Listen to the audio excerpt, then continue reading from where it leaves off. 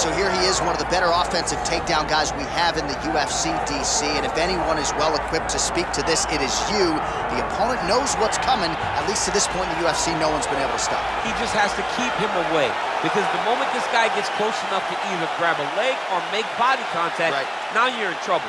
He has a knowledge and an understanding of position from a lifetime of just all grappling, judo, wrestling, sambo. He does it all, and he has just so many ways to get you to the floor. This guy once told me that if you can get your leg, he's going to finish. Because he's going to give you so many things to think about, you will not be able to process and keep up with him, and eventually you're on the mat. It's unbelievable to watch him apply that knowledge to the mixed martial arts fights. And as the wrestlers say, this is not a guy you want anywhere near your bracket. No, you don't want him in the bracket.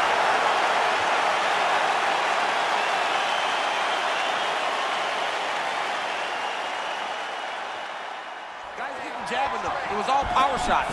Now you see guys more educated with that jab and that front hand. Poirier's now dealing with a cheek cup. Doing work with the jab.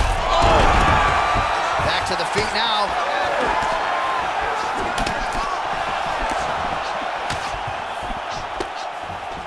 Well, no denying that he rocked.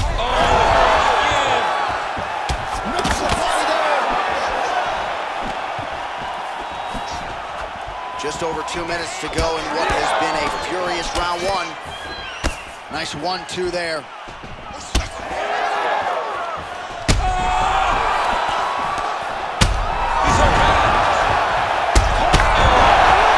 That is it!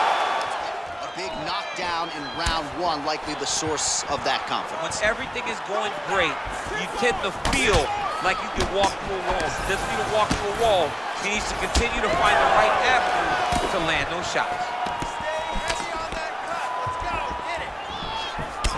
All right, so another nice strike to the thigh, some bruising starting to develop, and that could render his opponent a one-legged fighter here down the line. And it'll take some time. It'll take... Oh, big left.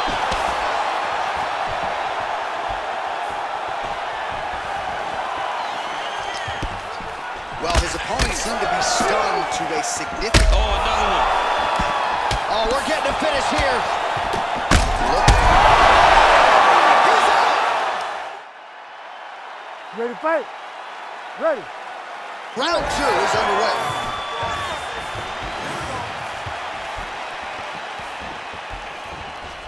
He throws all of himself into that kick.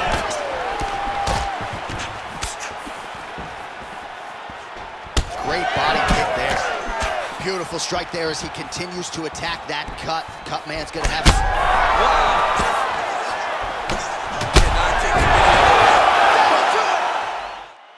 Ready to fight? Ready. Third round underway.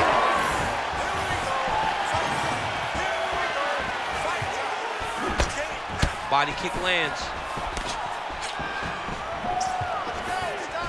Oh, he lands another strike to the body here, really starting to connect on a lot of strikes to the midsection here in the latter stages of this fight. Ooh!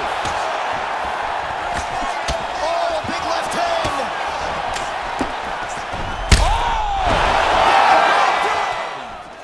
Oh! Well, we talk about these calf kicks all the time.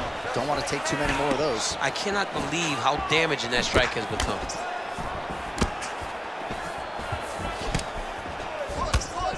Nice straight there by Hooker. Oh! In a ton of trouble right now. Big left hand there inside. Oh!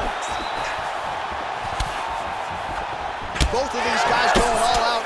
High action fight here. That was lightning fast, that right hand. Again. Oh! Oh! This could be over soon.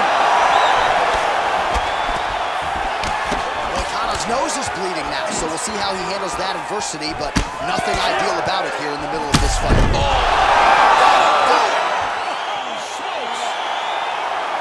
I mean, you gotta be kidding me with that knockout. If that is not the #1 play on SportsCenter tonight, I'm not sure what would top it. We go inside the octagon to Bruce Buffer for the official decision. Ladies and gentlemen, referee Herb Dean has called a stop to this contest at 2 minutes, 45 seconds of the very first round.